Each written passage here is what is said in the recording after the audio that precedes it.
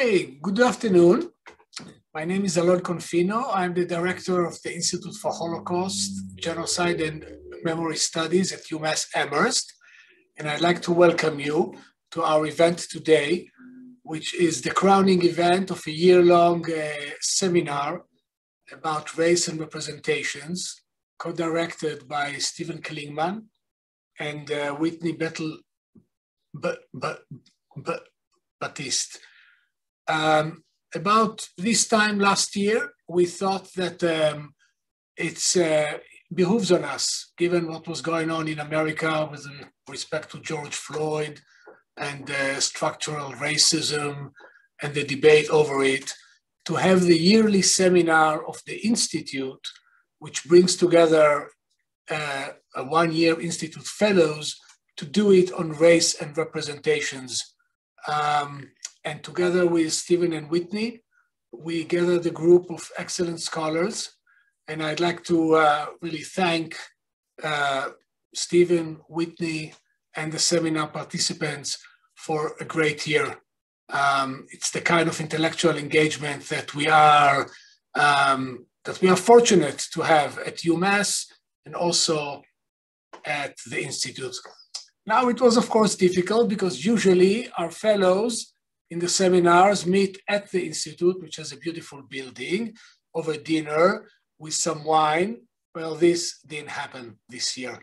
But I think it's a very good idea if we'll do a reunion in the fall, and if you want also in the spring, and we'll have an even more lavish dinner than usual in order to celebrate also our release from COVID. Hopefully we are on the way to it. I'd like to thank our participants. I'd like to thank Dean Krauthammer. I'm going to introduce the Dean, who is then give the word to Stephen, who will introduce our speakers, and then we'll hear the talks, and then we'll have a lively conversation. So it is my pleasure and honor to have with us today, opening this special event, the Dean of College of Humanities and Fine Arts and Professor of History, Barbara Krauthammer. Barbara is a premier scholar of 19th century United States history, one of the premier scholars in the nation, focusing on antebellum, slavery and emancipation, on African American history, Native American history, and critical race and gender history and theory. I'd like to mention briefly two of her landmark books. One is Black Slaves, Indian Masters, Slavery, Emancipation, and Citizenship in the Native American South, published by UNC Press in 2013. Is the first full-length study of slavery and the lives of enslaved people among two Indian nations. The book reveals the centrality of slavery and racial ideology in Native leaders' definitions of Indian sovereignty, as well as US federal policy towards Indian peoples and territory. Barbara also co-authored Envisioning Emancipation, Black Americans and the End of Slavery, with her colleague Deborah Willis. The book featured 150 historical photographs of enslaved and free African Americans from the 1850s through the 1930s. The book received several awards, most notably the 2013 NAACP Image Award for Outstanding Literary Work in Nonfiction. In 2017, the Association of Black Women Historians awarded Barbara the Williams Leadership Award in recognition of her scholarship and work to create opportunities for Black women in higher education. In her previous role as Dean of the Graduate School at UMass, she established campus-wide fellowships and mentoring programs to support the recruitment and retention of graduate students from underrepresented groups. Since 2020, Barbara is the Dean of the College of Humanities and Fine Arts, I guess when she thought of applying for the job, she didn't know what is in store for her, that is COVID, but we were fortunate to have her leadership during this difficult time. And in her current role as the Dean, she is also leading initiatives to support students and faculty of color and to promote greater outreach to local communities. So it's my great honor to give the word to Barbara Krauthammer. Thank you, Alon, for that incredibly and unnecessarily generous introduction. Good afternoon, everyone, depending on, I suppose, what time zone you're in. It's my great pleasure to welcome you to this event, to this roundtable event on race and representation. As Alon mentioned, the last in a year-long series that's been organized by the Institute for Holocaust, Genocide, and Memory Studies at UMass Amherst. I want to say a few words about the Institute. The Institute was founded by James E. Young, our distinguished university professor emeritus of English and Judaic Studies at UMass Amherst. The Institute opened in the spring of 2011 and was initially established to house the very generous gift of a permanent teaching exhibition on the Holocaust called A Reason to Remember, Roth, Germany, 1933 to 1942, which was donated to our university by the Jewish Federation of Western Massachusetts. So we're very grateful to the Jewish Federation of Western Massachusetts for this initial donation and to Professor Young for his initial leadership. I also want to acknowledge and extend our gratitude and recognition to Pamela and Robert Jacobs of Washington, D.C., Brenda and Al Curtis from Springfield, Massachusetts, and our anonymous local donor for their generous support and dedication to the Institute. Thanks to their support, and certainly and undoubtedly thanks to the visionary and dynamic leadership of Professor Alon Confino, the Institute hosts numerous classes and brings together leading scholars for conferences, lectures, movie screenings, and other events, such as this one, to address the most pressing issues of our time. Today, of course, we're joined by three distinguished and prolific scholars, as well as our seminar co-directors, outstanding scholars and leaders in their own right, Professors Whitney Battle-Baptiste from the Anthropology Department at UMass Amherst, and Professor Stephen Clingman from our English Department.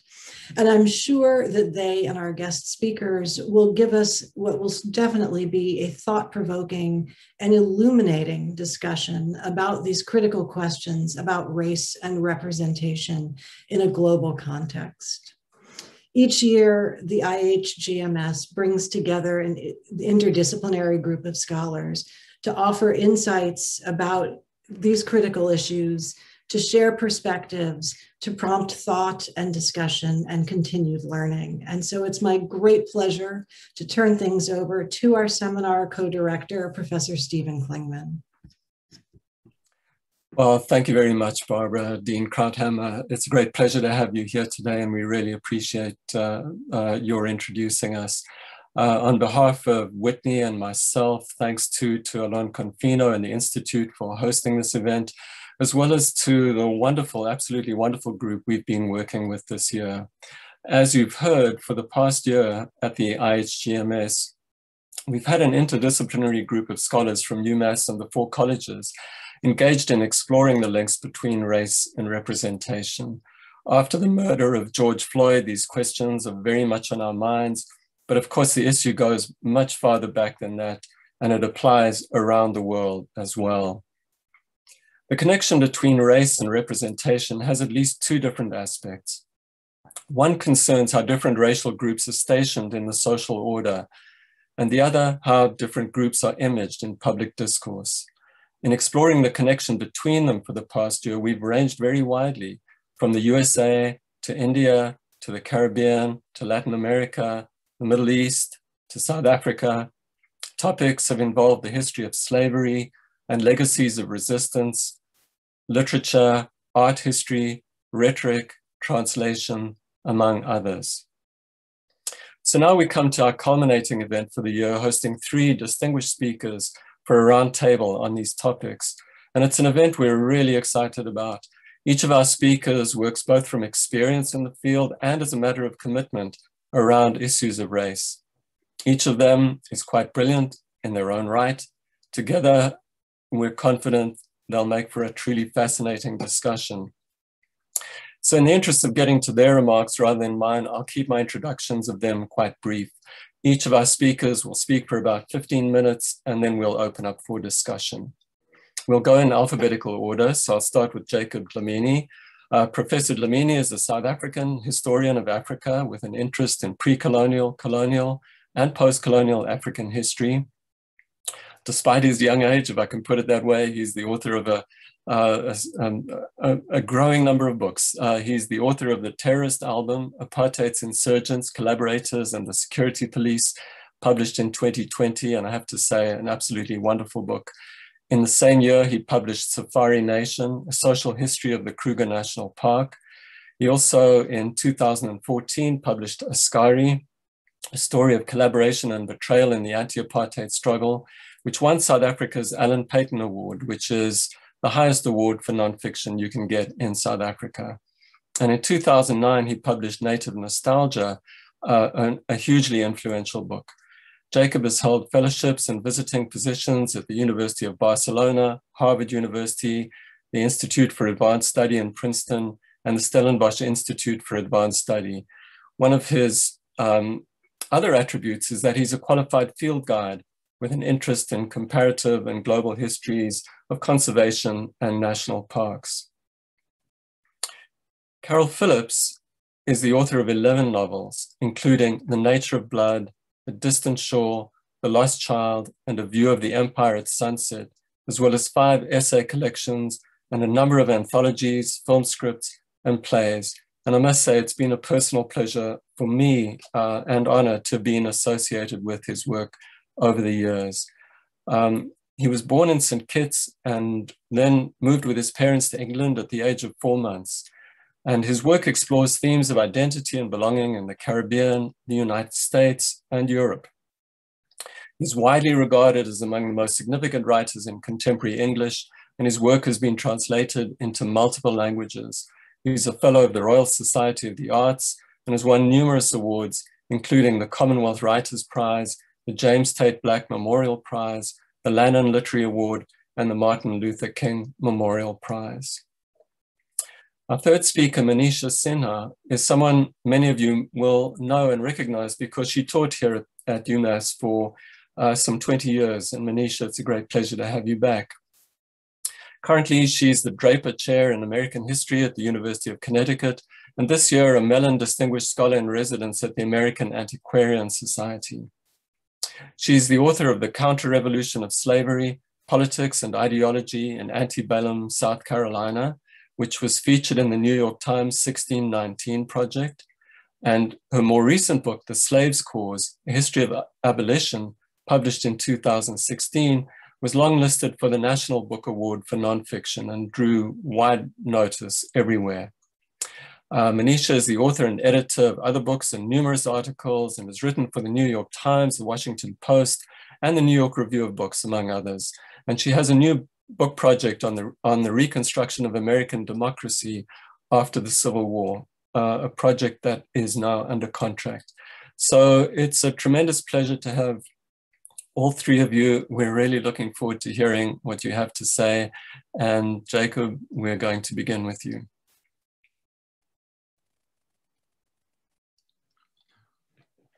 Yeah, I should start by thanking Professor Confina, Dean Krauthammer, and of course Professors Clingman and Battle-Baptiste for hosting us this afternoon and for putting this together. I, of course, am excited to be in conversation with Manisha Sinha and Caryl Phillips, and I'm looking forward to what is sure to be a wonderful conversation. Of course, should also thank, before I start, Paz for, taking care of the logistics to make it possible for all of us to be here this afternoon. And of course, thank you all for taking the time to listen to us. So I thought I would get at the theme of race and representation by sharing a work that I am starting to develop by sharing with you a research project that I've been working on for the past year. And I'm just going to share, a few images to, in some ways, help illustrate what it is I'm trying to do, but also what it is I'm going against. So I'm just going to go ahead and share my screen so you can actually, so just bear with me, excuse me.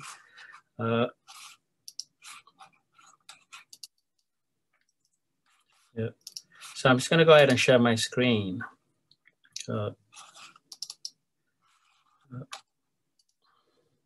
Yeah. So what I am trying to do with this new project, and I'm not giving you the title of it here, but the working title of it is The Archive Machine, and the subtitle is The Truth Commission and the Archaeology of Apartheid.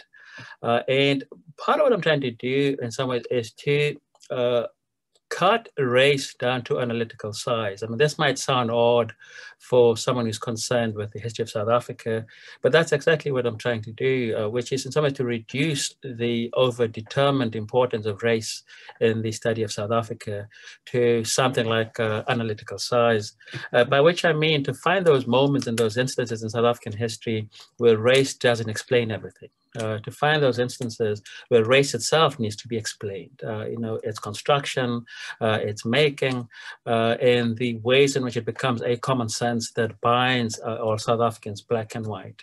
And so this is what I'm trying to do. In some ways, it's a work that has concerned me for some time now. The overdetermined nature of race as an analytic for South African history and historiography.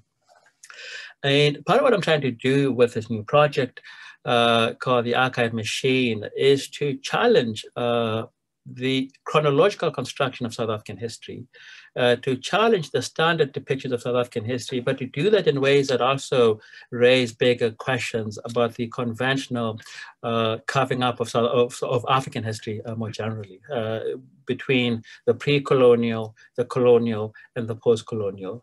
And the trouble with this carving up, which is fairly standard in history departments, not just in the US, but in Africa too, not to mention Europe, of course, is that it ends up over-privileging the colonial movement, which of course is in some ways the encounter between Africa and Europe, right? A much more pronounced encounter. It doesn't start there, but it's much more pronounced in the colonial period. And I have in front of me here an image. This is a photo, this is a color drawing that was produced by an artist named C.E. Tenner in 1934, and this ran in publications in the UK, in North America, and of course in colonial Africa. And what this was a celebration of the 24th anniversary, the 34th anniversary of South Africa's founding as an independent country. And what is remarkable about this photograph is that it implicitly builds on this conventional chronology of what African history is, but also what specifically South African history is. And the way that this photograph works, or the way that this image works rather, is that it actually assumes that South African history begins at the Cape. So you can see Table Mountain in the background. It begins at the Cape, and in fact, the artist himself, Turner, in explaining the image, starts with the Portuguese arrival in 1488 or thereabouts in this corner of Africa. And then you have coming out of this, in some ways almost literal unfolding of South African history from the Cape all the way up to the north, right? And of course, implanted into this is this idea that this is where civilization starts, and this is when civilization starts. It starts with European arrival in the form of the Portuguese, and then just unfolds chronologically, thematically, all the way up to the north until it envelops pretty much all of Southern Africa. And so here you have all these objects that we might actually call the accoutrements of so-called modernity. So you have, if you look to the left of the image, you will see a house that's built in the, this is to the right of the image. You'll see a house that's built in the Anglo-Cape, in the Cape Dutch style of architecture. And you'll see right in front of it a padrao. And of course, we know that as the Portuguese were making their way along the coast of Africa, they would, plant these padraos, these crosses, to mark their arrival arrival in these places. And then you also will see the standards that are hoisted, starting with the Dutch standard, and then of course, Francis Drake, with the cross, and then you have this series of European settlers coming in, and of course in the background caravels and ships, and then if you look up in the sky you'll see planes. So this is a conventional depiction of South African history. This idea that South African history starts from the south, it starts in the Cape with the arrival of Europeans and actually moves upwards, and of course this has implications for the political development of South Africa. This becomes a basis upon which white settlers root their claim on the territory that becomes South Africa in 1910, right? So this becomes the basis upon which justifications are offered for why South Africa should become, in Jan Smuts' words, a white man's country, right? This idea that this was barren land, this was empty land, until Europeans showed up and actually, developed it, right? Gave it planes, gave it buildings, gave it ships, gave it telephony, that sort of stuff. And so in the work that I'm trying to do, again, as part of this bigger project to in some ways cut race down to size. And of course, one last thing to say about this image, you will notice that the only so-called natives in the photograph, right, are these, dark-skinned, African warriors, right? And of course, absent from the image are the so-called, Hottentots, right? Who were the inhabitants, of this region of South Africa when, the Portuguese first arrived. Right, so completely effaced, from the image, and what you have are these two, traditional, warriors who in fact are paying homage to the South African flag, under apartheid, right? And so what I'm trying to do here, in some ways, is to challenge this conventional depiction of African history and South African history. And there's a connection here, I want to argue. And to do that in ways that actually allow us to take a step back out of this usual periodization of African history and to look at what might happen if the history of South Africa specifically is understood not in these conventional terms where there's a pre-colonial moment that is lost in some dark past somewhere, a colonial moment that has been contextualized and written down, and a post-colonial moment in the form of the democratic South Africa. And the way that I do that is in some ways by starting from this medieval site called Mapungubwe. This is in the northern part of South Africa on the border between South Africa and Rhodesia. So what used to be Rhodesia, but is now Zimbabwe, and what used to be Botswana land, but is also now Botswana. And to start there, and those of you who are familiar with this place will know that it's actually one of the most important archaeological sites in all of Africa, south of the Sahara. So Favel, for example, the cover of his book has the golden rhinoceros, and his book is titled "The Golden Rhinoceros." And this is one of the key relics to come from the site. The site is also famous for a massive collection of gold artifacts, and of course, it's also famous for some of the earliest connections in this part of Africa with other parts of the world. And so you have here to the right of this image, Saladin fragments that have been dated to the Song dynasty, which existed between 960 and 1127. And so I'm going to stop the share there and just explain what else I'm trying to do, with this project. And so part of what I'm trying to do, as I was explaining to you, is to reduce the extent to which analyses, historical analyses, especially of South Africa, depend almost entirely on the centrality of race, right? Depend almost entirely on race as that which explains everything, except there never is a detailed examination of how race works. We know what apartheid did. We know what sort of laws it put into the books. We know what these laws were designed to achieve, but we have no histories that help explain, for example, how white South Africans came to be white, how they came to see themselves as white. And this is important because white South Africa was not a monolithic, was not a culturally homogeneous group. It was made up of all kinds of streams. Some of them are coming from North Africa, for example.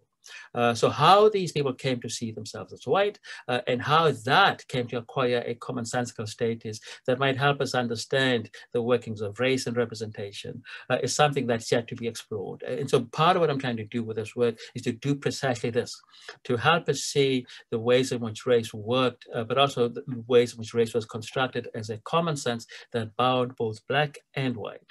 And I should also just mention, just very quickly, and this will be my last point, that I'm also doing this in ways that are designed to upset the conventional accounts of apartheid as a system of rule. The conventional accounts that depend on Black victimhood for their sense. And I'm doing this by examining a group of white men conscripted into the apartheid military under apartheid and subjected to all forms of abuse and torture on account of their being so-called socially deviant. Right, and we can talk about this in the Q&A.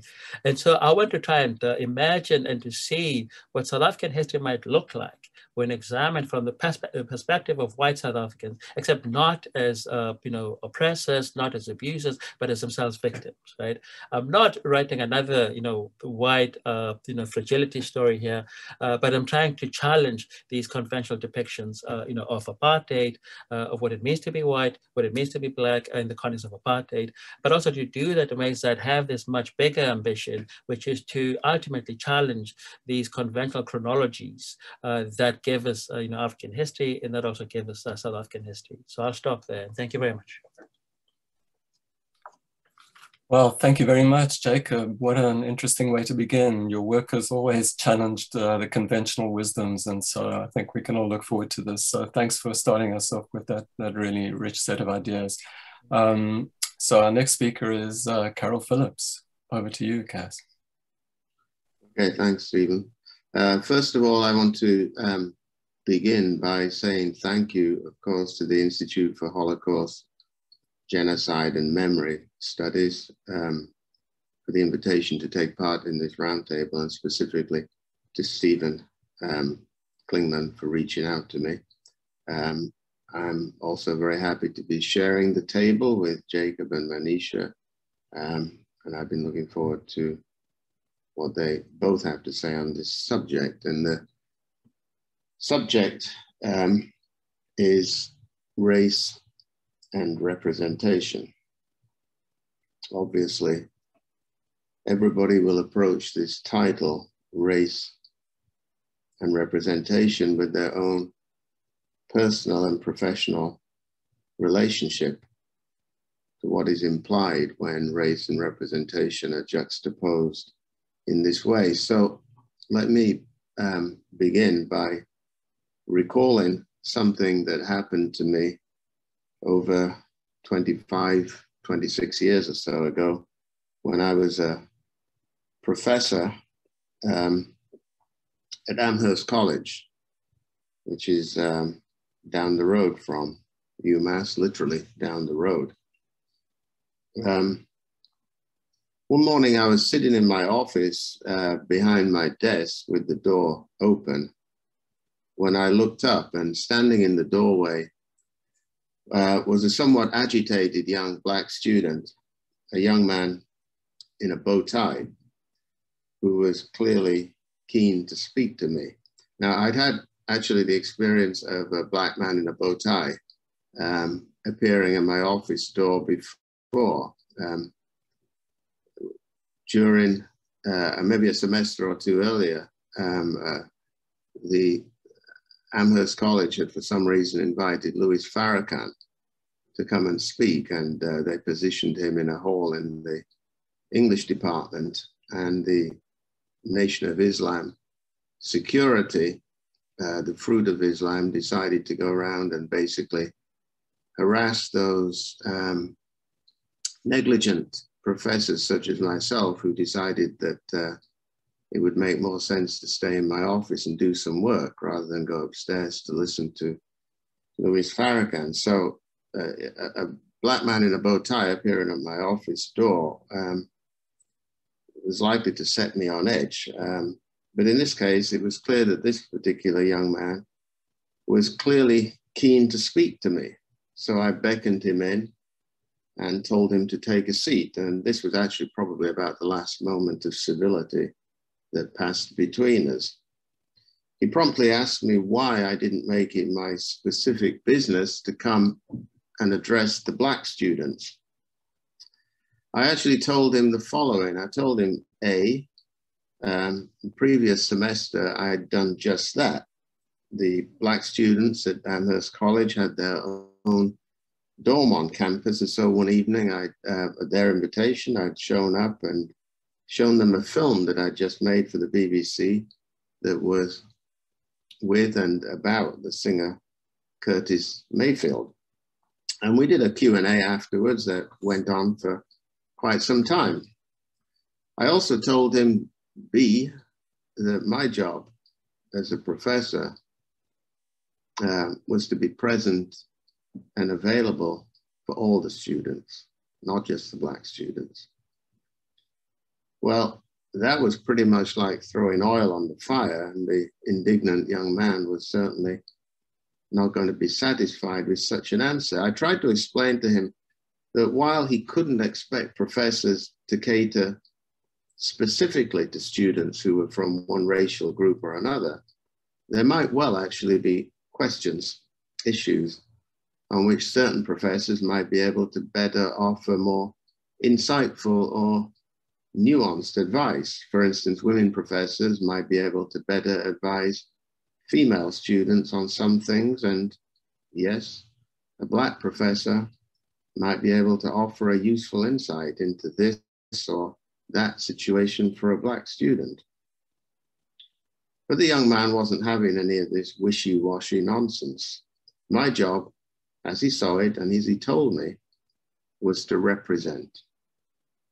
And by represent, he meant specifically Black students.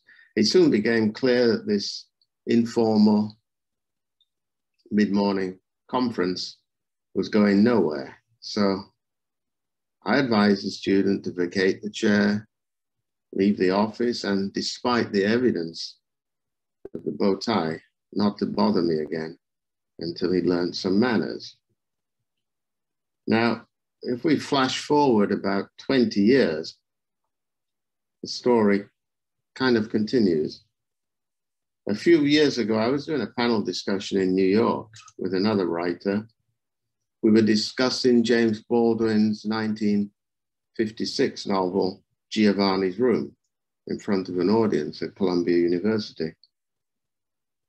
At the dinner afterwards, our host somewhat tentatively broached the subject of his former partner, who'd been a student at Amherst College in the 90s. Did I, he asked me, remember a young man who one morning came to my office?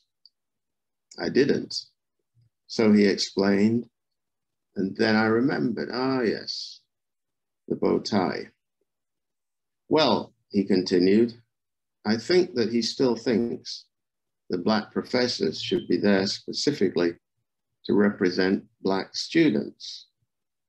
I see, I said, and I asked the host, who was Black, what do you think? After all, we'd spend an evening at his invitation discussing a novel written by a Black man in which there are absolutely no Black characters. So how's that for representation? When Giovanni's Room was first published in 1956, Baldwin's audience were baffled not only by a novel which dealt so openly with the reality of homosexuality, but they were also confused, particularly Black writers and critics were confused as to why a Black author would choose to write a novel in which there were no Black people. My host thought about my question, what did he think? But he clearly felt torn. I sensed that some part of him, understandably, wanted to be loyal to the indignation of his former partner. But another part of him was ready to defend Baldwin, for after all, it was he, the host, who had chosen the novel under discussion and lavishly praised it in his introduction. Again, No question of representation there. As a writer, I'm clear about what my role is. It's to attempt to do what William Faulkner said in 1950 in his Nobel Prize speech. He said, he actually summed it up, the job of the writer, as one in which the writer has to examine the human heart in conflict with itself. The human heart beats, of course, and societal and biological imperatives pull it one way or the other. Race, religion, sexuality, gender, class, all affect the human heart and determine its beat and its pulse, its openness, its ability to love, cherish, or squander affection. But first, there has to be some recognition that there is a heart. And that heart, in the beginning, has no race. Literature cannot work if we discover identity politics before we identify the heart. And what do I mean by work? I mean, literature can't do its primary task, which is to remind us that we're all part of one family, the human family. That is why we can read Flaubert or Tolstoy or Neruda or Twain or Woolf or Achebe or Endo or Gordimer, etc., and recognize ourselves. We read literature beyond nationality, beyond race, beyond gender, beyond class, for it begins with the heart. This is what Baldwin knew when he was writing Giovanni's Room, although at the time, many of his impatient critics and readers thought otherwise.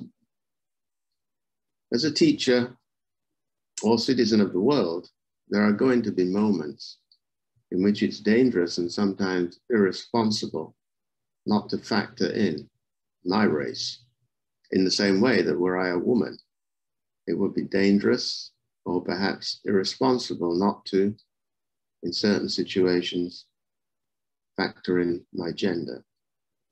There are some bars that one should think twice about before walking in alone. There are some roads it's perhaps best not to travel on late at night. There are some colleges one should think twice about before applying to them.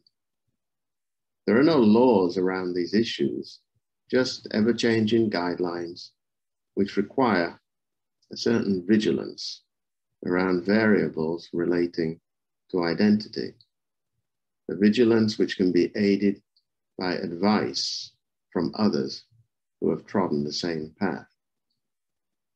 Now, this is exactly what I was trying to tell the young man in my office. Calm down. You're at the right place, but you're presenting your case as a demand, as a right. And life is more nuanced than this, and Stalinism in a bow tie is still Stalinism. What I should have told him, of course, is to read.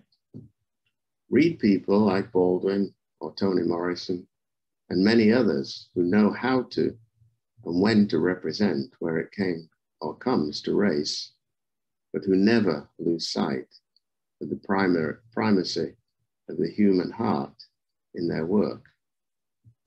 As Toni Morrison once said, one of the great negatives of focusing too much on race, which is often what they want you to do, is that it takes you away from your work.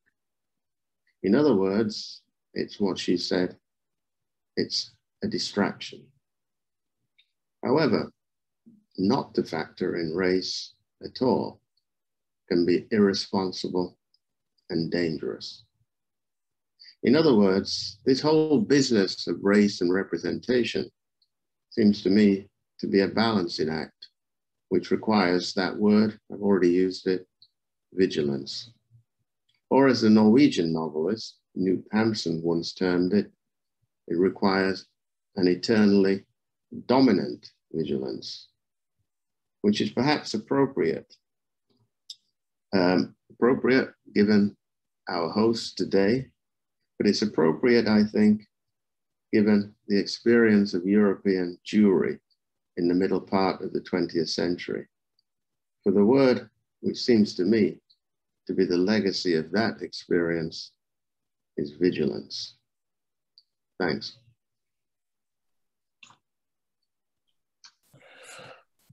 Thank you so much, Kaz.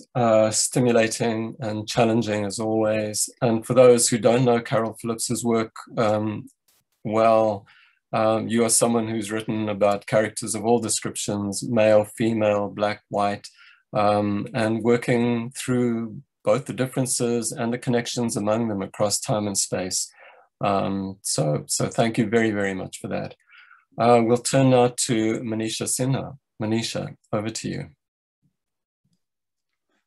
Thank you. I must thank the Institute and Dean Krauthammer, Professors Confino, Battle-Baptiste, and Clingman for hosting us today, and of course, my fellow panelists and their cautionary remarks against forms of racial essentialism, which I think is really important to talk about when we speak about race and representation. So I'm going to share my screen with you, and I'm going to mainly talk about my field in Civil War history and how I have navigated the debates, especially the recent debates over Confederate monuments and Civil War memory. Here is a place where I have found my academic interests to really coincide with assuming a more public role in speaking about US history as somebody who's of Indian American descent. So that always raises interesting questions about representation, and I have written about that quite a bit. The first thing that I'd like to sort of alert you to is the fact that most Civil War history has been told in this country mainly through the lens of what we call lost cause mythology. And this is where memory, Southern white memory versus the actual history has collided. And it has had a really pernicious effect in terms of a broader public understanding of the causes and the long afterlives of the histories of slavery and the Civil War in the United States. So to portray this as family memory or Southern heritage of a region versus the actual histories of slavery in the war have been really problematic. For many people, it is defense of Southern states' rights for local self-government, which sort of sanitizes the cause of the Confederacy, which was, of course, slavery. States' right to do what? It was mainly to perpetuate and extend slavery. Also the notion of Southern honor, that somehow those who fought for the so-called lost cause were all honorable men. Of course, they're always honorable men, versus what the great Black journalist Ida B. Wells and civil rights activists called Southern horrors, the realities of racial oppression under slavery and the long afterlives of slavery in segregation and Jim Crow. And this is where I think we really do need to reckon with the violent overthrow of Reconstruction immediately after the Civil War. It was a period that they sought to establish an interracial democracy with Black male citizenship. And that was overthrown through a program of racial terror. And it is something that we still need to reckon with, because when we saw the violent coup on January 6th, many Americans were stunned to see not just the battle flag of the Confederacy, but people taking matters in their own hands in literally invading the Capitol. This has, of course, happened before in Southern capitals all through the end of Reconstruction. And it is something that we really need to talk about to understand our present. And just look at this particular period immediately after Reconstruction. from at the turn of the 19th century, 1890 to 1920, when you had the establishment of a Jim Crow regime with a disenfranchisement of Black men, sharecropping, debt peonage, convict lease labor systems that live on in systems of mass incarceration, and the criminalization of Blackness in the United States today. And that was the reality of this period. But instead, many Southerners, many white Southern elites in particular, wanted to talk more about a sanitized version of slavery with the myth of the faithful slave, of Blacks who presumably fought for the Confederacy. In fact, they fought for the Union Army during the Civil War. They did not participate in the Confederate war effort except as enslaved forced labor. And the people who were very at the vanguard, at the forefront of perpetuating these myths about slavery and the war were organizations like the United Daughters of the Confederacy, which was founded in 1894, precisely at the moment when you had the triumph of the Jim Crow system in the South. A few years later, you would get Plessy versus Ferguson, where the Supreme Court would give judicial sort of recognition to the separate but equal laws. They were really unequal, of course, as we know, in practice of a system of elaborate racial segregation that preceded South Africa's apartheid and the Nazi laws of race.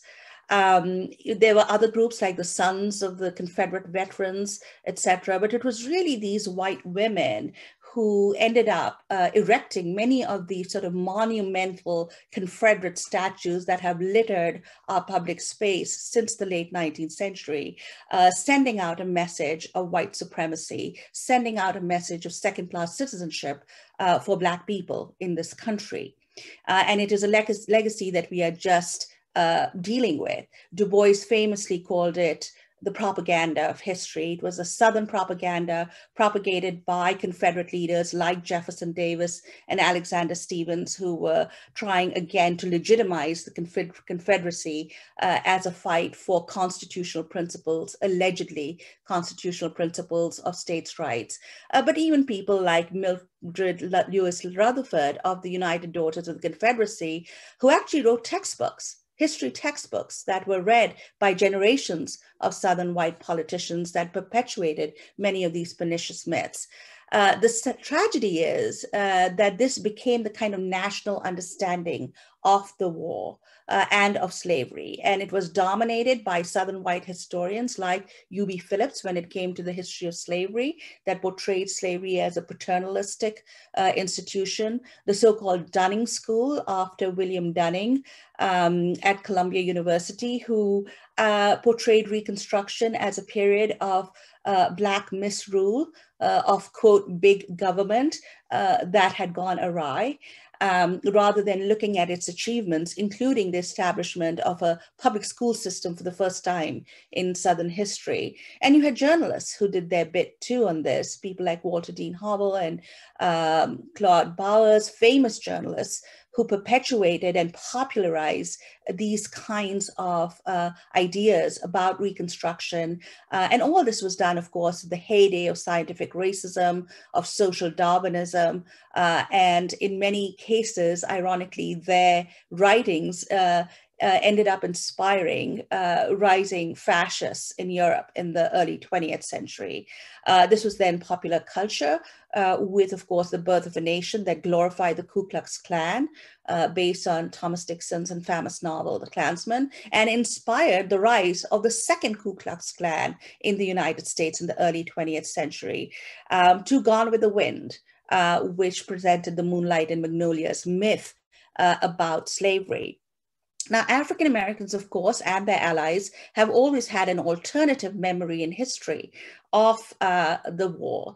And you can see this in celebrations of emancipation, the Day of Jubilee, and Juneteenth, the day that emancipation was decreed by the Union General in Texas, one of the last places where this happened, or in the Decoration Day, where African Americans decorated the graves of Union Army veterans. That lives on today as Memorial Day. I think since we are in May and we'll be soon coming upon that holiday, it's important to remember that. And of course, looking at Black veterans in the Union Army who constructed a counter memory of the Civil War, down to Black civil rights activists, and I'm talking about the long civil rights movement, going back to the founding of the NAACP, the Niagara movement in the early 20th century, who developed their own commemorative culture where they would mark the holidays and deaths of abolitionists like Garrison or Charles Sumner or John Brown. The fact that the Niagara movement even met at Harper's Ferry was symbolic of them remembering that alternative history. So there was always that history that lived on in African-American folk memory, but also in African-American histories and the early founding of Black history organizations, Black public libraries like the Schomburg. This emancipationist view of the war, of course, is symbolized in monuments that we don't normally talk about, like that to the all-Black 54th Regiment, Massachusetts Regiment, that you can still see in the Boston Commons. And you know, these are the monuments that we don't talk about much, but that are important, I think, for us to remember. And of course, the 54th has been glorified in the movie Glory more recently, but this memory of the war was always there. Unfortunately, the one that dominated in the United States was the reconciliationist memory of the war. And it really shows you how the North may have won the Civil War, but the South won the peace in determining the narrative. And that is why I think it's so important for historians today to intervene and unpack some of these really pernicious legacies, which showed a reunion of the white South and white North, of course, on the bodies of, literally on the bodies of Black people, because this is, of course, the heyday of lynching and racial terror in the South.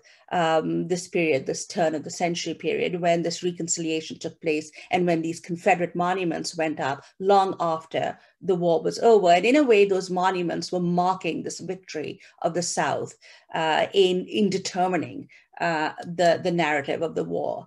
Some of these were pretty ugly, like the one in Stone Mountain that Stacey Abrams wanted to efface, and hopefully shall be. They were, in fact, monuments to treason and white supremacy. As you know, a young student studying in South Carolina in the 1990s, I saw these monuments exactly the way you know, most African Americans understood them to be, or the way most abolitionists or Union Army veterans saw them as.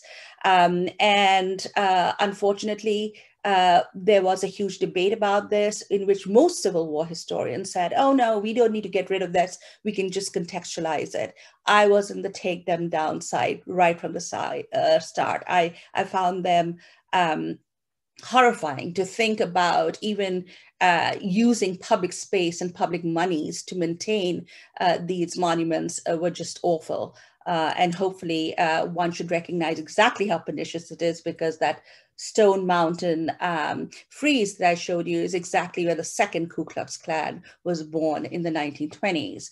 The first was born, of course, in the period of Reconstruction, and they unleashed a reign of terror against newly freed people and their white allies at that time. And one of them, of course, was this man whose ugly statue suits, I think, his ugly reputation, historical reputation as a slave trader, as a Confederate general who was responsible for the massacre of Black Union Army soldiers after they had surrendered at Fort Pillow, one of the worst war crimes of the Civil War, and was a founding member of the first Ku Klux Klan during Reconstruction in 1866.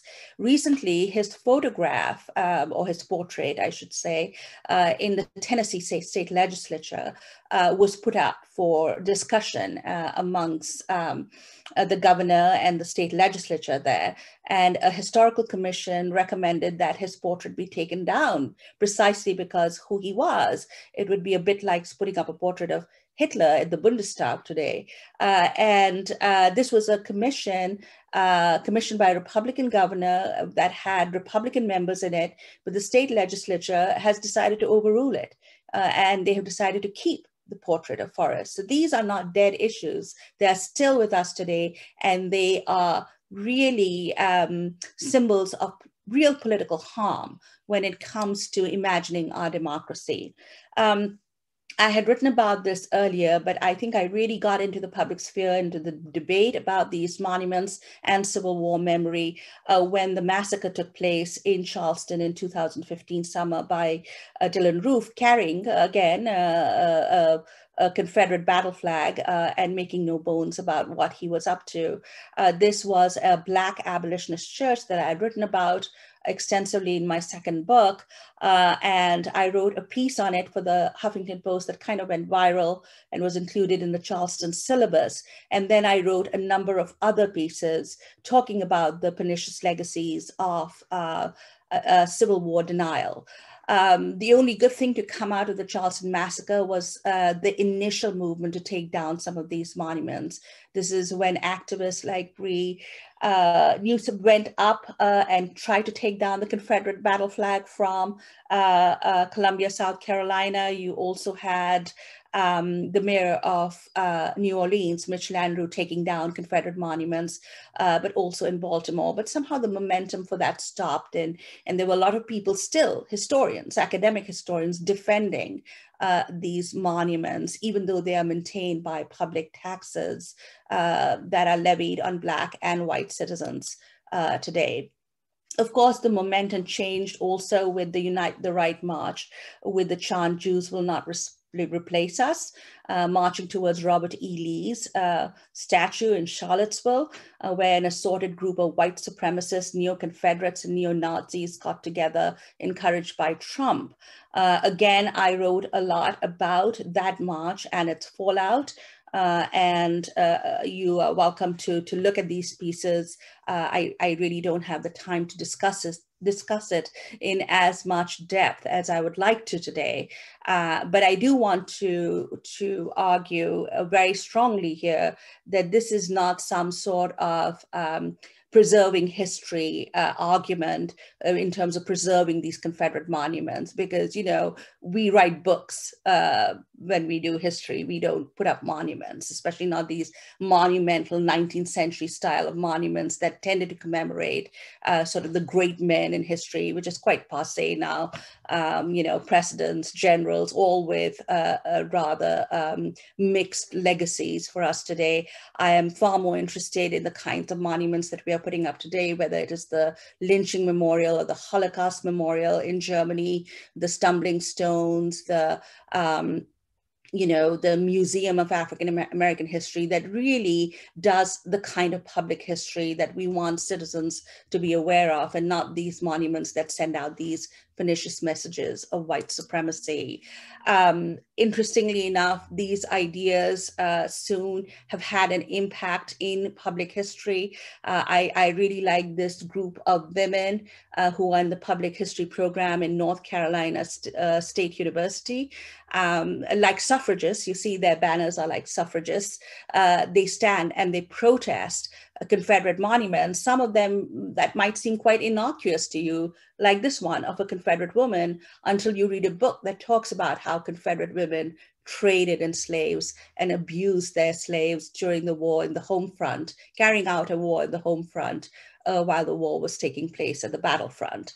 The real tipping point for this, of course, comes with the rise of the movement for Black Lives and George Floyd's murder. We know, of course, that this movement began much earlier with the murders of Michael Brown, Trayvon Martin, Sandra Bland, but it was a grassroots Black movement with a few white allies. I think what happened with George Floyd's murder is that it became this big interracial movement, mass movement in the United States, where we saw, you know, thousands of people taking to the streets in the middle of a pandemic. And then, of course, we saw it spread globally, internationally, looking at the problems of police brutality, looking at the problems of the criminalization of Blackness in Europe and the United States, in Western countries in general. So I think it has been an amazing moment a moment of reckoning.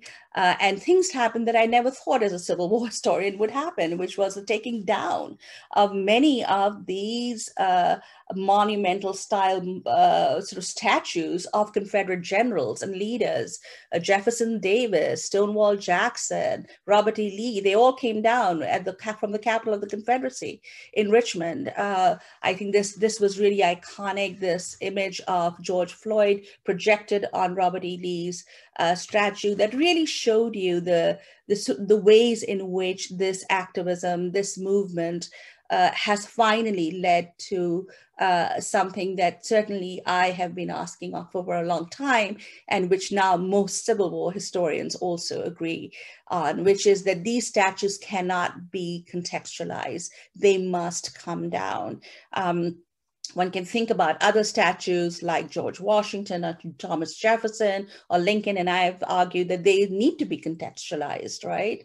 That we can do that when it comes to some of the founders. But with the Confederate statues, they have no redeeming quality to them. These were men who fought for human bondage and after the war put into place a regime of white racial terror. The one that particularly gave me satisfaction was to see John C., because I talked about him in my first book, and I've pretty much read everything he ever wrote, and he wrote a lot, was the taking down of John C. Calhoun's statue in Charleston, South Carolina. I thought it was symbolic because you could see the historic African Methodist Episcopal Church in the background. Calhoun's statue was put up on an 80-foot pedestal because Black children would constantly deface his statue as they walked by because they knew exactly who he was. Calhoun was known for pronouncing slavery to be a positive good and then coming up with theories of secession that actually led to the Civil War. Finally, the Confederate battle flag that was there in the Mississippi flag came down. Again, a moment of extraordinary satisfaction for most Civil War historians who have always understood what that flag stood for. Now, after the January 6th coup, attempted coup on the Capitol, I did start writing a lot again about how we can think about having a third Reconstruction, about how we can meet new challenges, new threats to American democracy, which I think are as severe as that which led to the overthrow of the first Reconstruction after the Civil War. But what was interesting in this moment for me was that I had always spoken as a Civil War historian, as a specialist. I tended not to be too reflective about my own identity as an Indian American, but more as a specialist in the field who had researched and written about this for a very long time. But I found myself sort of going back a little bit when it came to the elections and prior. And this is when Donald Trump became president. And I started writing about Trump in a way that I hadn't earlier, not from this sort of objective scholarly viewpoint, but I did see Trump as demeaning and as demonizing people of African descent, immigrants, women, people of color. And I had always shied from kind of a simple identity politics because I think that is pernicious precisely for the kinds of reasons that Jacob and Caryl have laid out. But with Trump, I felt that it was really important for me to step in and make the argument both as a scholar, but also as an Indian American citizen, as an immigrant, as a woman in this country. And eventually I wrote this piece, which was far more personal than anything I had ever written, Why Kamala Harris Matters to Me, which sort of went viral. And it took me by surprise that it was that personal piece that seemed to resonate with people more than many of my other more scholarly pieces. So when it comes to thinking about race and representation, like Caryl and Jacob, I am, very wary of those who would play simple identity politics or think about race in essentialist ways. But at the same time, I think it is so important for this country, especially given this very fragile moment in our democracy, to really reckon with the past, to really reckon with the histories and the afterlives of slavery and the war. And I somehow feel now that not only do I have a scholarly stake in this, but also a personal one. Thanks so much for listening. Thank you so much, Manisha, for also for a third truly stimulating piece. It really strikes me, you know, I mean, I felt for quite some time, the Civil War really never ended in this country, and it clearly has continued in many ways. And also, and this is just a kind of a footnote to what you're saying, when I look at that statue of Nathan Forrest, it feels to me that pretty much like socialist realism, there ought to be something called Confederate realism, you know, which is, it's stylized in its own way and quite bizarre. Ugly, Stephen, and it is a lot like the hotel at UMass. We used to call it Hotel Bucharest, so that slab of gray. But I wouldn't even insult socialist realism with that. I would call it fascist kitsch art, but go ahead. Yeah. Anyway, I should say to everybody, I think, who's out there, and again, thanks for being with us, that I think you can begin to submit questions on the Q&A. But I wonder if I can just start things off among the three of you. It's just very interesting. I mean, Manisha, you were telling us all the reasons why we shouldn't forget race and the history of race in this country. And Jacob, you began by talking about cutting race down to size. And you're also writing a book about white soldiers in the apartheid army, which is, you know, a very adventurous thing to do. And Kaz, you've written, you know, characters who are certainly African. You have slave characters. The figure of Othello has been very important to you. Excuse me, but you've also written about white characters, about Jewish characters, about female characters. You've written, you know, first-person narratives. And Manisha, you know, you're talking about how this has come around to be something being very personal for you as well. And you're someone who's, you know, born and grew up in India, and you're writing African-American history. So I wonder if just the three among you can just reflect on some of that, you know, what you heard in one another's talks, or what it means to cut race down to size while being vigilant. I'll leave it at that. I mean, it just seems to me such interesting territory.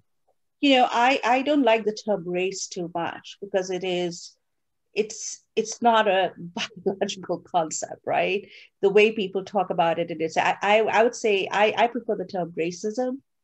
And you talked about how you had discussed this in your seminar somewhat differently, but I would say that I'm far more interested in the history of racism as an ideology than I am about race as such, even though I do talk about some of the pseudoscience of race at the turn of the century, where people try to establish it as a category to both demarcate human beings and to understand our world. But I would let Jacob and Caryl step into, from their perspectives, how they feel.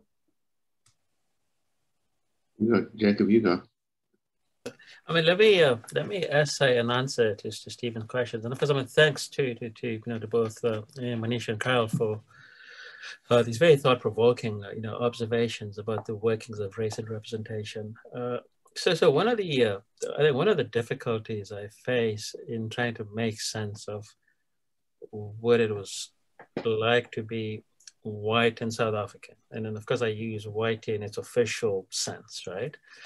Because one of the most fascinating things about apartheid South Africa was that despite its ideological commitment to white supremacy, and this was quite explicit. So when we call apartheid a white supremacist project, we're not using white supremacists as a slur. We're using it as a historical descriptor that is accurate.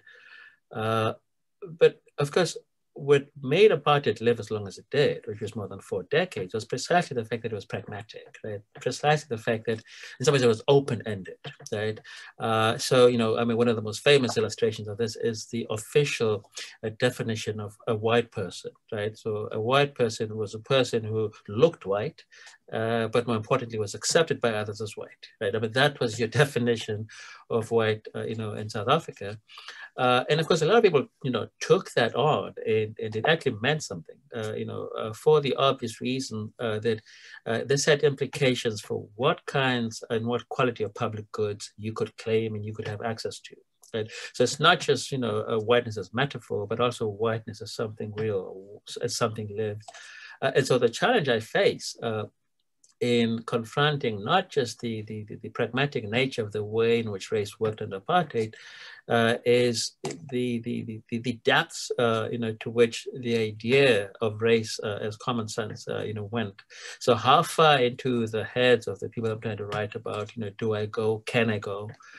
In trying to make sense of this. And so that for me is actually one of the challenges, right? So being alert to the openness of race in its operations, being alert to being vigilant, right, to use Carol's word, about its operations, right, as a very pragmatic system of rule and a way of life, while also understanding at the same time that the fact that this was constructed, doesn't blind us and shouldn't blind us to the fact that it had real material effect, right? That it meant something in apartheid South Africa to be white. It meant something in apartheid South Africa officially to be black. And so this is somewhat I'm grappling with. And as you can see, I'm not answering your question, Stephen, but I'm just sharing with you some of the problems I have. And I mean, there are moments when, in my more reckless moments, I wish I were a novelist, right? Because in some ways I feel like, someone like Carl is better equipped, right, to handle this. And I mean, you've done this, right? And, The Nature of Blood would be one good example of this, right? Where you give us characters, right, who, to go by apartheid definitions, right, would cut across the spectrum. But because I don't have that facility, I have to work with what I have in some ways, and what I have is actually very limited. So that's my answer, and it's not an answer, but. Well, it's actually a great answer, I think. And I think you're doing yourself a disservice, because I think you do have the facility. I wish I could kind of record what you just said and play it to the students that I teach fiction to, about how to approach imagining themselves into the lives of people that are not them.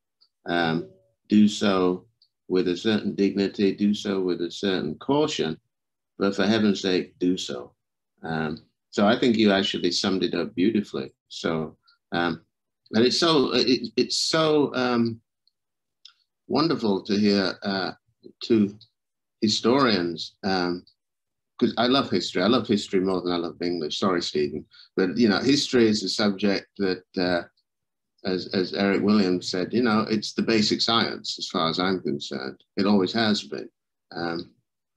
But it's so wonderful to hear that kind of the way in which both of you spoke about these questions, but with, I guess, what I would obviously have been slightly biased, I would say with the sensitivity of people who are imagining and understanding that history contains within itself that word story, and that it's deeply subjective. In terms of the monuments, I was fascinated by what Manisha was saying, because I think one of those moments, as an outsider, and I suppose in some ways all of us are slightly outsiders. I mean, I certainly, came to this country to Amherst College in the 90s for 1 year. Look what happened. So all of us have kind of tangential relationships, I suspect, to the United States of America. But listening to what Manisha was saying about the response specifically to the Confederate monuments really struck home to me, because when my first son was born, I had to go and get his birth certificate at Durham County Court, which is where there's a monument. I remember getting the birth certificate and then walking out and looking up at the Confederate soldiers monument to the boys who wear gray and thinking, hang on a second, what kind of narrative is inscribed in this place that I expect my little boy to grow up in? I feel deeply uncomfortable walking past this monument, but I'm equipped by virtue of education and travel and teachers that I respected who helped me along the way. I'm equipped to respond to this statue. What on earth is my son going to do? I'm holding his birth certificate when faced with that. And that was a jolt. And one of those many jolts, I think, that those of us who have well, all of us should have, but those of us who certainly have arrived from outside, who have a tangential and nuanced relationship with the history of the United States of America, are faced with these issues. But the monuments, and that monument in particular, really struck me. And so I think the larger thing of what you were saying, Manisha, about these monuments, what they symbolize, is so important. That monument came down in 2017, and boy, was I glad. I really appreciate your saying that, Caryl, because, if you think about it, many Southern courthouses have Confederate monuments in front. And when we think today about the problems of mass incarceration, and what Equal Justice Initiative has exposed in terms of systematic inequalities and discriminations against Black people. So if you are a Black person and you have a right to a fair trial and you walk into a courthouse and there are these monuments and portraits of Confederates, I mean, what do you think is the message, going to them? And so I think we don't realize that a lot of this is in public property, that it is our taxes that support their maintenance, and that therefore they should be subject to some sort of democratic review on how we treat these. And just your reaction, it says the world, it's not just people of African descent, but now we are an increasingly diverse country, people from all over. What is the message that is being sent when you have something like that on state property, on government property? And as far as history is concerned, yeah, I think history is the activist muse. So I agree. So I know I've been pretty silent, but I'm going to interrupt here to bring forth some of our questions from the audience. And this one is from Patricia Martino Ferreira for Jacob. Could you please talk a bit more about the kind of archive you are working with? That's so thanks, Patricia, for the great question. So I'm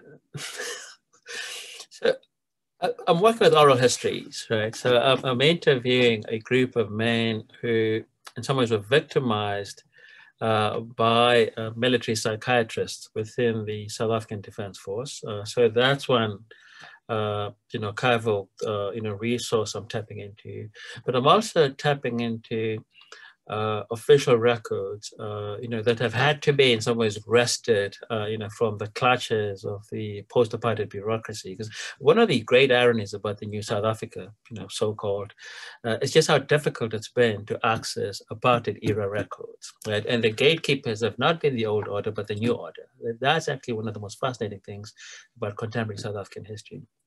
And then I'm also working with archaeological records because one of the most, I'll use this expression quite a bit, but a fascinating feature of the story I'm trying to tell is that this, archaeological site, that is world-renowned, becomes for a decade, between 68 and 78, becomes a military base. Used by the apartheid military, and in fact, the apartheid military assumes ownership, of the site, and then leases the digs back to the University of Pretoria, which is conducting the digs. And so this is some of what I'm working with. I'm working with a range of sources, archaeological, oral, documentary, textual, and I'm trying to put it all together, as a way of reimagining what a different chronology of South African history might look like. Thank you. This next question is for Caryl.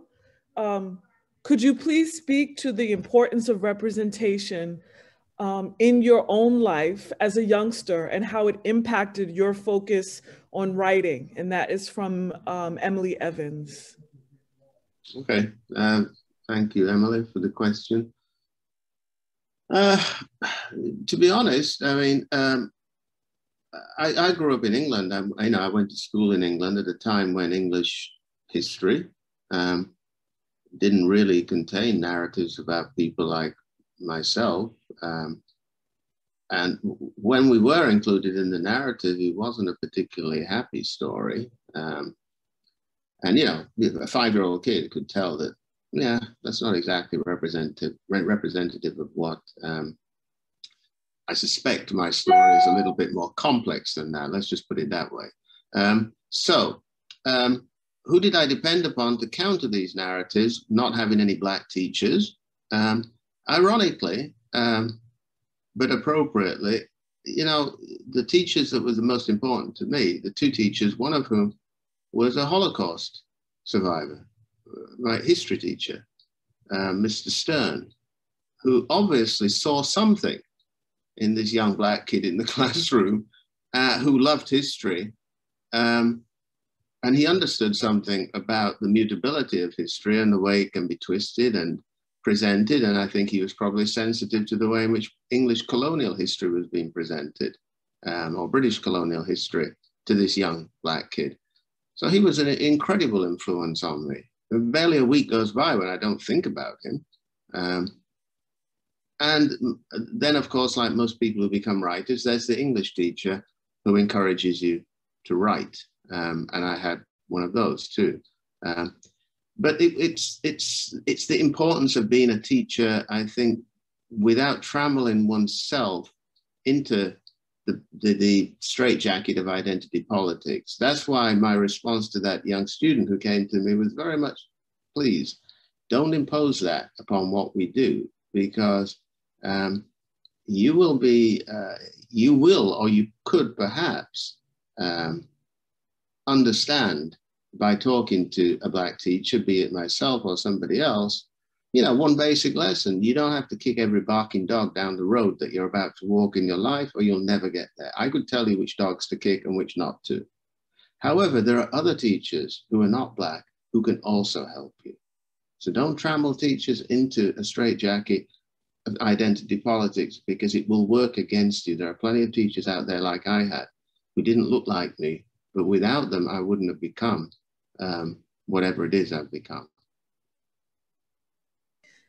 Thank you. This question is for Manisha. This is from Shweta Chandrasekhar. I hope I did not batter your name, so sorry. In the Indian context, the right-wing Hindu nationalists have begun to justify the demolition of Babri Mosque by using the abolitionist and Fallist rhetoric. How can we think about such neo-fascist appropriations of abolition and Fallism?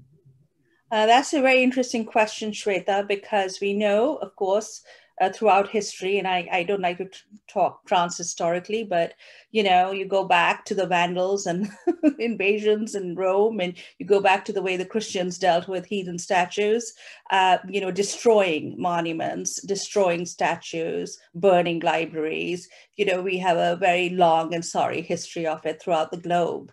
And I think it's a bit of a travesty for the mob that destroyed the Babri Masjid, which took place, you know, decades ago, to even sort of compare what happened to what is happening in terms of taking down Confederate monuments. A lot of them have been taken down through, you know, by mayors and by a democratic discussion by city councils and local governments. The mob that took down Babri Masjid is a lot like the Taliban that destroyed the Bamiyan statues in Afghanistan.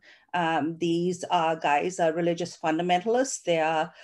They practice the worst kind of identity politics, which is to weaponize religion to carry out their purposes. And we have our own version of that in the United States.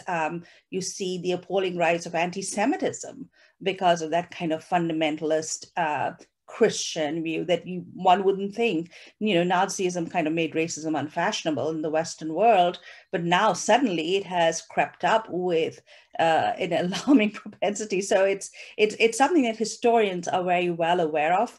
I would certainly not compare that to the very sort of long drawn out process of taking down these Confederate statues and having these discussions about this in the United States. Certainly, I think the right-wing Hindu fundamentalists and Modi are far more like these populist authoritarian leaders like Trump, like Bolsonaro in Brazil, like Viktor Orbán in Hungary, who tried to use structures of democracy to actually undermine democracy. And oddly enough, that is exactly what Hitler and Mussolini did too. And so I think that is the apt comparison, the apt analogy, if we were to make one, between what is happening with the way in which Modi has systematically undermined democratic institutions in India. It is exactly what Trump did here. And Trump, in fact, defended the statues, right? He said, they're beautiful statues. We want to keep them, these lovely symbols to white supremacy. And I'm using, again, white supremacy exactly the way Jacob did, to actually describe a regime of white supremacy in the South, which, as John Sell wrote a long time ago in the highest stages of white supremacy, did this wonderful comparative work. You're probably familiar with it, Jacob. I read it as a grad student. The comparison between South Africa and Jim Crow South, and recently Hitler's American Models, that the book that looks at how Hitler was inspired by the Confederate experiment and by the conquest of the West. So these are global histories, and there are a lot of connections, but not the ones that the Hindu fundamentalists in India want to draw. Those are the kinds of connections I would alert you to. I find what they have done in terms of attacking the secular nature of our constitution to be appalling. What we don't want is India to become a theocratic state, because it has always been an extremely diverse population, and that is what we have always prided ourselves to be. Let's see if the current completely catastrophic failure of the Modi government to deal with the pandemic will bring him down the way it brought down Trump in this country. It's still too early to say. The good news is that they lost the elections, the regional elections, and hopefully they will the national one too. This next question from Jin Young Moon it's geared toward Manisha, but I think it also. So I have the Gandhi statue was demolished in Ghana in 2018. This was after a book, The South African Gandhi, Stretcher Bearer of Empire, published in 2015, that said Gandhi was an anti-Black racist, and my question is whether the method of removing the statue from the civil society memory space brings the correct memory culture. Yeah, that's a great question. I'll quickly answer it and I'll hand it over to Jacob. I know that, in the African context, it's really been Rhodes Must Fall, both in South Africa and in Britain, where that has been a point of controversy. I think the taking down of the Gandhi statue in Ghana was really unfortunate because it was based on bad history. It's really important, I think, for people to understand the exact historical context of Gandhi's South Africa campaign. And that book is, it reminds me a lot of Erik Erikson's book. It is based on isolated sort of facts that person blew up to make a case that Gandhi was an inveterate racist. And in fact, I would recommend Ramchandra Guha's biography of Gandhi that looks really at detail on Gandhi's South African years and his own coming to terms with his own paternalism, his own racialism. And I think that's the way we need to look at it, because I have been dealing with this in terms of people who want to take down Lincoln statues, and I've come out completely against it as a Civil War historian, because one really does need to contextualize those statues, maybe deal with some of the isolated sayings, and then look at the trajectory of the person. To me, it's far more important that Gandhi acted as an inspiration for Nelson Mandela, for Dr. King, for President Obama. And so, the legacies can't be confined in this sort of, sometimes, an isolated look at something that can be easily argued against by historians, and which has been done quite well. So I would really look at Guha's response to that book, to the stretcher, because I think that is a bit of the ways in which we like to tear down our figures. I mean, we've seen that happen with Dr. King recently. We've seen that happen with people arguing that, can African Americans be racist against, adopt dominant white racial attitudes? And I think we really need to be careful there. We do need to look at the historical context, and we do need to unpack it. And that's why I tend not to talk too much in terms of white versus Black, because it never falls like that. When I write about abolitionists, there were Black abolitionists, there were white abolitionists. When I talk about, people who were Confederates, there were, white Southerners who opposed the Confederacy. They were a minority, but they were there. So you can't just say the white South, or you have to use the correct term. And this is what I am really particular when I talk to my students. Be very specific how you talk about either a historical figure or a particular moment in history, and do not adopt these blanket terms. I think when you say things like whites or Blacks, it makes no sense unless you're a white supremacist. Then you can say that you're, I know, direct descendants of Anglo-Saxons. But yeah, I think it's really important to look at the particular South African context, the divide and rule, the way in which the Indian community first tried to separate itself, then tried to make a common cause, get into that to the nitty gritties, that very complex historical story before you say, aha, this guy was a racist, this guy wasn't. I'm much more interested in looking at the actual historical legacies and policies. What does that mean? What does it mean to be a person who subscribes to Jim Crow laws and wants them enacted, versus somebody like Albion Touché, who's white and who opposes them, but can be paternalistic at times when talking about Black people? There's a difference there. And I think it is important for us to unpack those historical complexities rather than talk about it in blanket terms, especially when it comes to race, because it is so charged. I know Jacob's going to speak. Can I just ask a quick follow-up, whatever the term is, in response to that?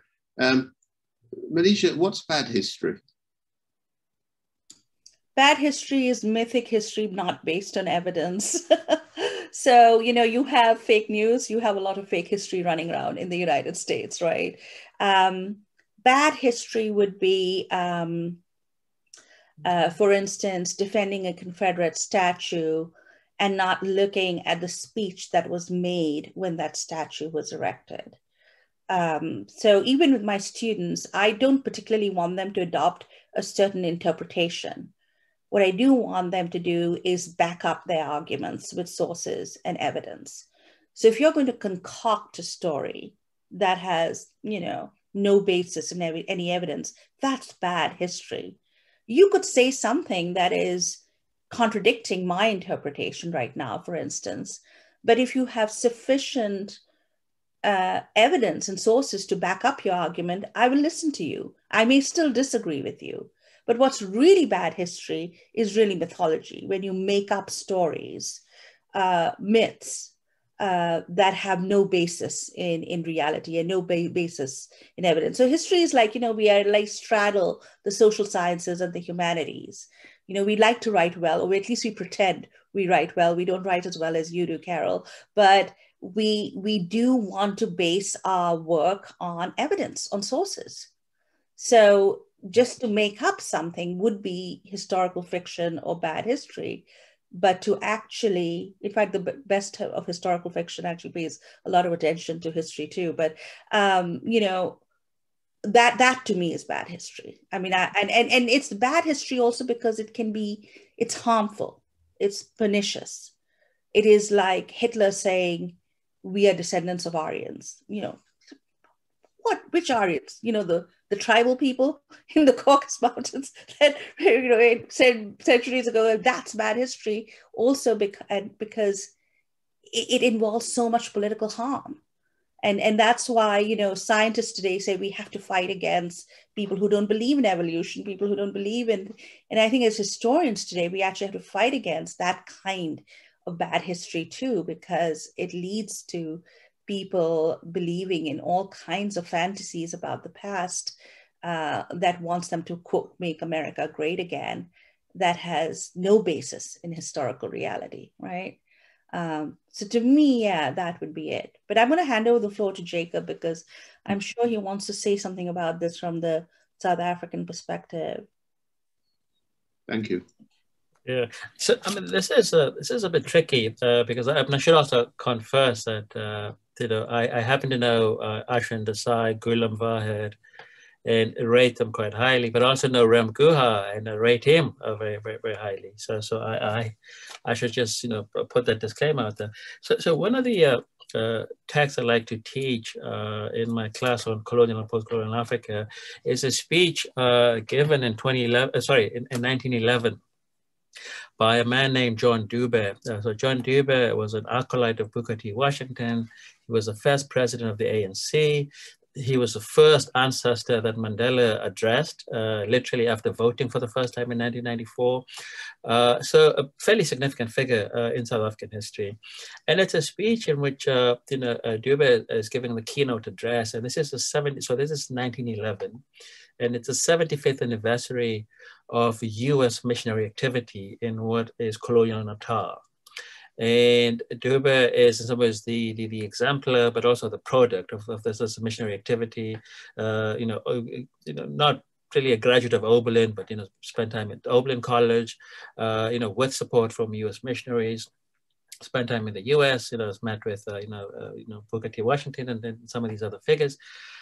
And it's a very troubling speech because he's lauding missionary activity, but he's also saying some very awful things about so-called heathens. Yeah, he's saying some very, very terrible things about, you know, fellow Zulu speakers in this region, you know, of South Africa.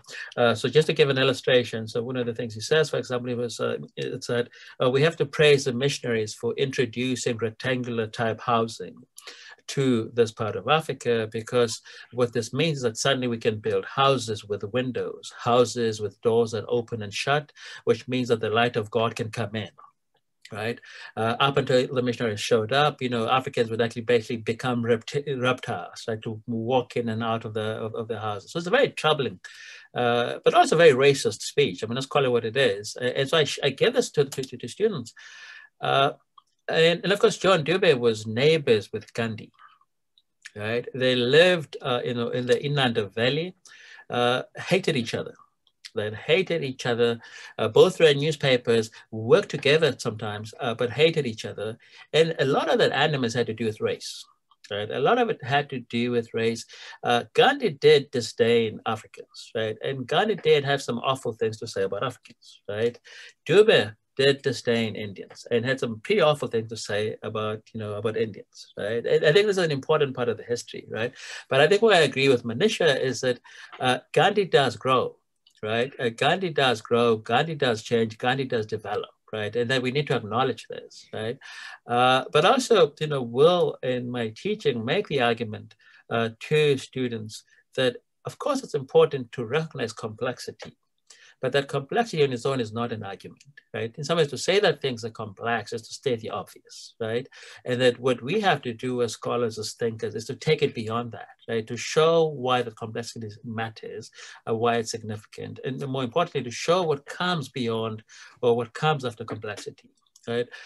So this is you know, some of what I do, because I myself have had to contend with the meaning of Gandhi for South African history, right? The meaning of Gandhi for African history. And of course, I will agree with Manisha that I don't think that Gandhi's you know, statues in Johannesburg and Durban, for example, should be torn down.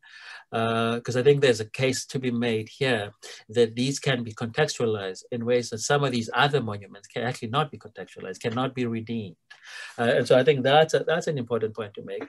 And the last thing I'd say about Gandhi not the figure, but Gandhi, the symbol, is that he helps us see something quite important in African nationalism as it developed in Southern Africa.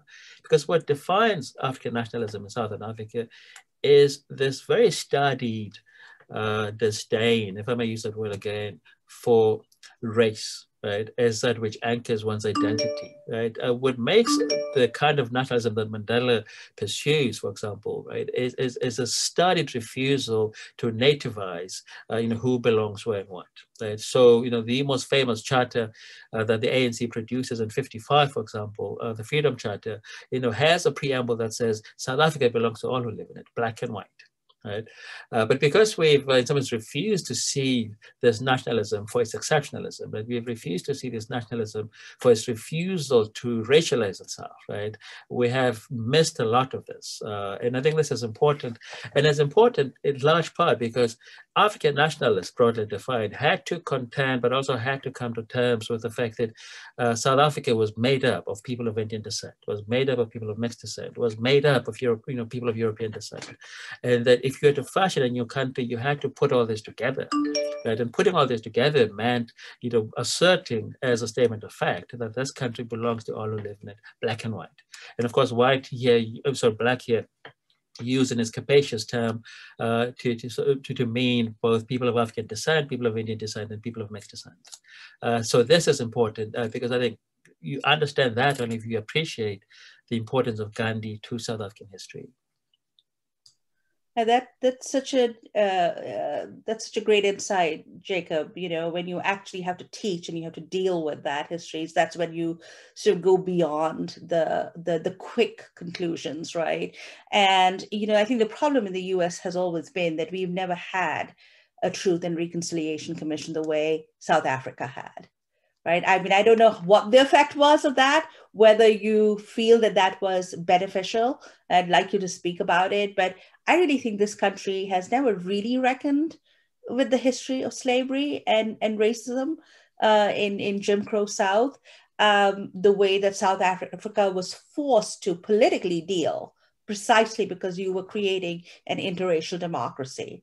I think in America, people just assume that we are an interracial democracy. And when these awful things happen, everyone sort of, looks back at it. And so if you look at the controversy, let's say over the 1619 Project here, right, that a bunch of journalists get together in the New York Times to talk about history and bring that out to a broader public because they feel the urgency to do that, is because we've not had any mandated sort of reckoning with that. And what has happened has been this sort of dominant Southern white imagery that has triumphed, both in popular culture and then initially in academia, right up to the Second World War. And that is something that I think we are still contending with today in a way that perhaps in South Africa, I think people are looking much beyond that now. But in the US, even that initial conversation has not happened. I have from Madeline Andrews, and I'm going to ask this question because it's for all of you to potentially answer. Do you think it's possible, given the long history of the, quote, racism ideology, as Manisha Sinha said, do you think it is possible for total deconstruction of race? Interpret that however you can, and to what extent or fields, historiographical, literary, etc. So the deconstruction of race completely.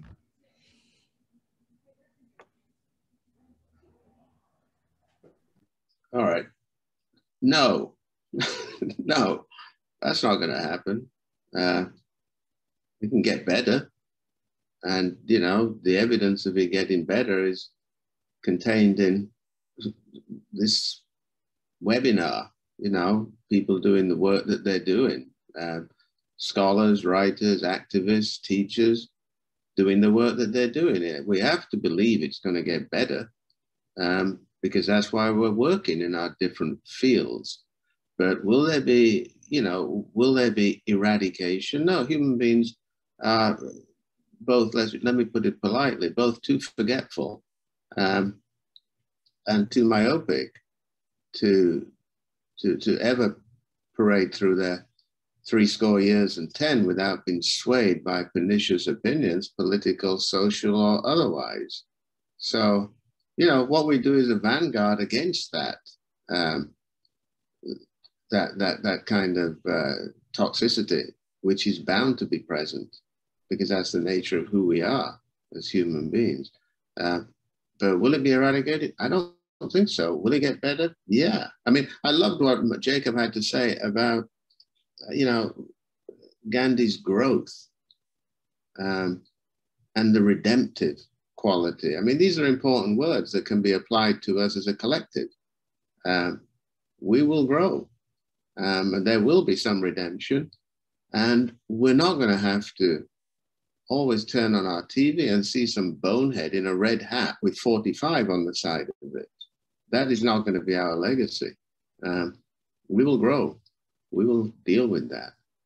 So anyway, that's my unnuanced opinion to that great question. I wonder if I can jump in here because I recognize Maddie Andrews, who was in my class this semester. So thanks so much for that question, Maddie.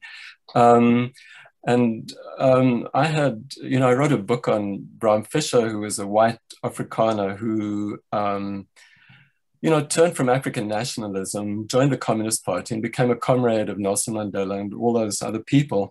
And I had the good fortune on one of the most amazing days of my life to interview Nelson Mandela about Bram Fischer.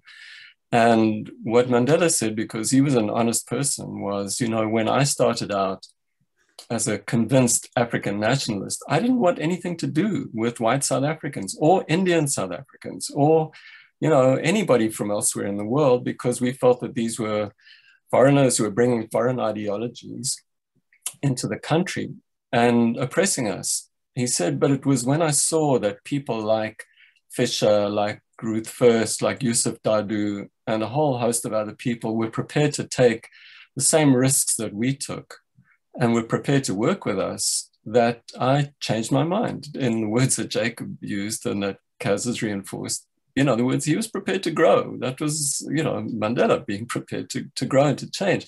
My point there is that Fischer was also someone who's prepared to grow and to change, growing out of Afrikaner nationalism. And so it feels to me, identity is not a thing. It's a process. It's a process, and it's a relational process. It's always relational. And what matters is not so much who you are, what you are. Who you are, what you are, that's a bit of a mystery, you know? And it's always going to change. What matters is who you're prepared to connect with and what you're prepared to do in the space between people and among people. And it feels to me that's what fiction writers do. It feels to me that's what historians do. Whitney, that's what anthropologists do. You know, I mean, I feel that that's the testing ground of who we are and what we can become. It's not so much who we are, but what can we become? And we do that in relation to other people. I mean, that's, you know, fairly deeply held belief on my part. So that, you know, when we're talking about race and representation, race is a process. It's about racialization. It's about how race is produced and reproduced, but also how it can change. And I think things really only change in that very difficult territory sometimes between and across and among people.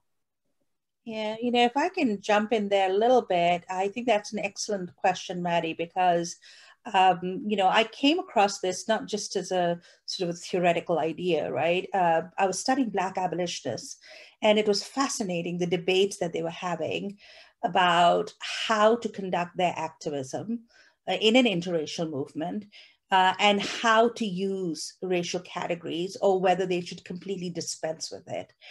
Because they were dealing with the initial rise of the pseudoscience of race in the 19th century, they insisted on talking just about the human race and human rights. They felt that every time they used racial terms or racially conscious terms, they were somehow reinforcing that dominant racist ideology in the United States that was being born just then, right? It was being codified in the laws. White men were being enfranchised. Black men were being disenfranchised.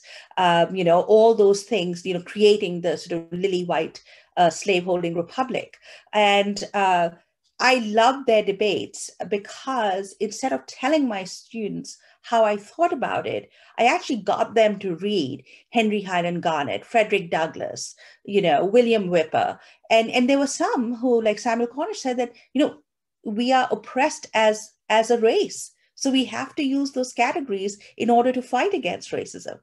But these were deeply political and intellectual debates, and they were so theoretically sophisticated. We think about the past. We don't think that those people had any ideas that we've had, but they were debating this at a very conscious level. So I would literally get them to read that. And that's what I meant when I said that we need to talk about racism as an ideology, because they were very attuned to how pernicious racism can be in terms of defining and categorizing people, and then having policy outcomes in terms of denying them the vote or access to skilled jobs or access to education even. So, it was, for me, that was very eye-opening. And then they had debates even over monikers. Are we Africans? Are we Black Americans? Are we colored Americans? Then the naming debate was a huge debate amongst Black intellectuals and Black activists, going right back to the early Republic, to the 18th century. And so with this book that I wrote, Abolition, I found myself going back and back, and that suddenly I was in early modern Europe because there were Africans there who were talking about this too.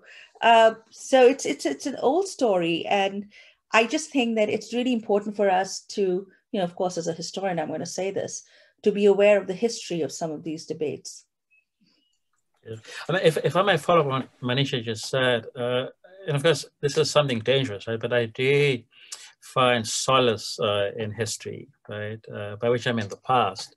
And so I've been working on what's become a bit of a stalled project, but working with archival material from the South African Police Archive, reading informer reports. So these are Black informants, Black informers, Black police officers working undercover, reporting on the Garveyite movement in South Africa, reporting on the ANC, Mandela's movement before, he joins it. And of course, the religious idiom is so pronounced, right, in these reports, because these informers are taking some of the stuff verbatim, right? They're writing these reports and capturing verbatim what people are saying, and the use of Judas Iscariot, right, as a slur, right, that you are Judas and you becoming a Judas is quite instructive, because what it says to me, in reading these reports, is that what is being worked out here, right, is not, who's a Judas and who's not a Judas, but what it means to be Black, right? So to echo what Manisha is saying, that what these reports are showing us is the process by which what it meant to be Black as a political category, right? Was being contested, was being fought over, but also was being shaped. So that, come the 1950s, right, being Black in South Africa, means something, right? It means something that makes it much more sensible to denounce somebody as a Judas Iscariot, right? Because then that somebody's letting down the side. Whereas, in the first half of the 20th century, it's not quite clear what the side is, right? So we sit here, we look back and say, of course, we know what the side was. Like, it was the Black side, right? But you read this report and you realize that actually, no, what the side was not obvious, right, to the actors themselves, right? It wasn't clear. And what we can do, sitting here looking back, is actually make sense of what it is these people are trying to figure out, right?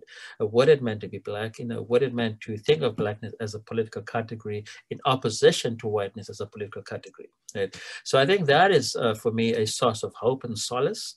The realization that, within, in some ways, this lifetime, that people are trying to work out these issues, trying to work out what it meant to be Black, what it meant to be white, means that we can also move forward, right? To echo, what Caryl was saying, and imagine a better future, right? Not a perfect future, but a better future, where race is a lot less, potent, a lot less potent than it is now. So I apologize. There was another question from Emily Evans and Toussaint Lossier, and we unfortunately have run out of time because I really value everyone's time on this end of week Saturday. I just wanted to thank all of you for joining us and having this very important discussion right now. I start out as a historian, and then I went to become a historical archaeologist. So I really appreciate constantly hearing the words of excavation and archaeology, because the two things I really appreciate are excavations, but now as I get older, the excavation of the archive is much more appealing than excavations in dirt because I'm older. So I just want to thank you all, because although the work and the words that you shared with us are not in the same field or in the same area, but the ideas that we wanted to put forth for this year's seminar was about race and representation. And I, along with Stephen and Alon, thank you all, because this has been the perfect culmination of an incredible year of just learning and understanding. I would say post George Floyd, but I would now say post Chauvin trial, because now the real question comes, as soon as we got the verdict, the state continues to murder, and there's no other positive word to say about that. But I do think that we now understand globally what's happening in Colombia, what's happening under Bolsonaro, what's happening across the globe, our abilities to have conversations across the pond in the UK, but as well as South Africa, and learning from history and understanding that monuments have a variety of meanings across cultures. And that representation brings us into more nuanced conversations about the role of race and the centrality of it, and how it should not be as central as it has become. And I really especially appreciate Jacob's ideas about the ways in which the colonial moment has been the highlight.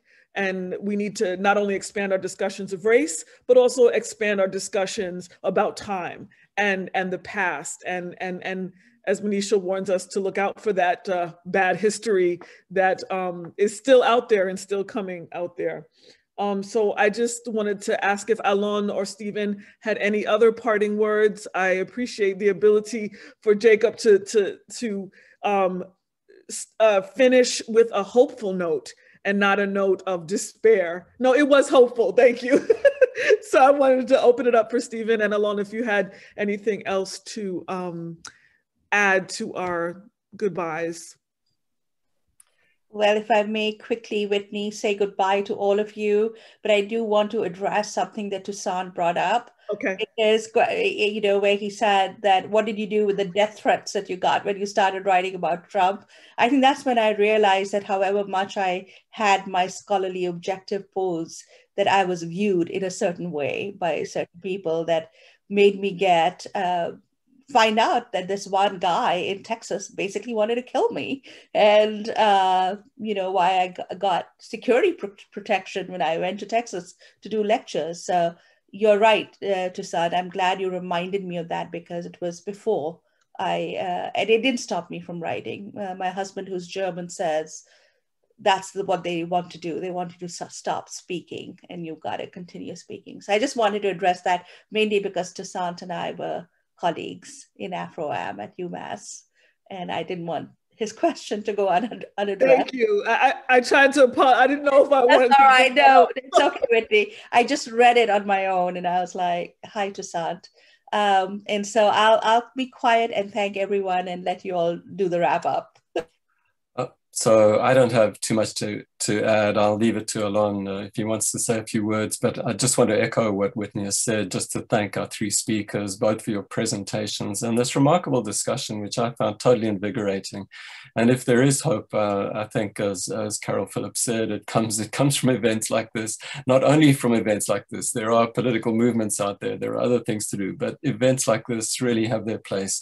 And it reinforces my feeling that, you know, far from being just academic discourse, what we do here actually does matter. It does make a difference, and it's very, very important.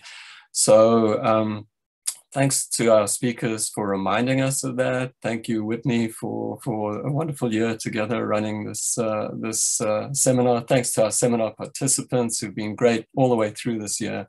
And thanks to Alon for giving us the time and space to do it. So Alon, over to you. Thank you. Thank you, Manisha, Jacob, and Caryl. It was an inspiring conversation. And Jacob put it well, that there is a solace in history. And partly there is solace because there is also the mystery of the past. There is something about the past that always remains mysterious.